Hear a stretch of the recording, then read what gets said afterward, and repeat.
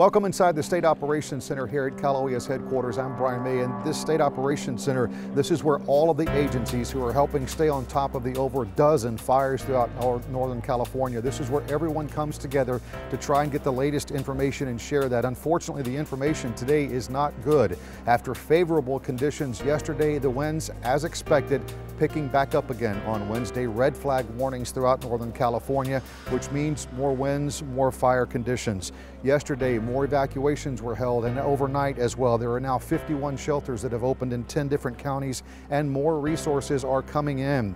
Adding to the already thousands of firefighters battling these fires, we are getting resources from Nevada, Oregon, and there are talks with other states about possibly sending more resources. I mentioned evacuations are going on. We want to urge you to monitor your local law enforcement agencies for the very latest information. Search and rescue efforts are also taking place, not only for people, but for animals and wildlife as well. And yesterday, because of these fires, a record day for CAL FIRE. They dropped over 266,000 gallons of fire retardant.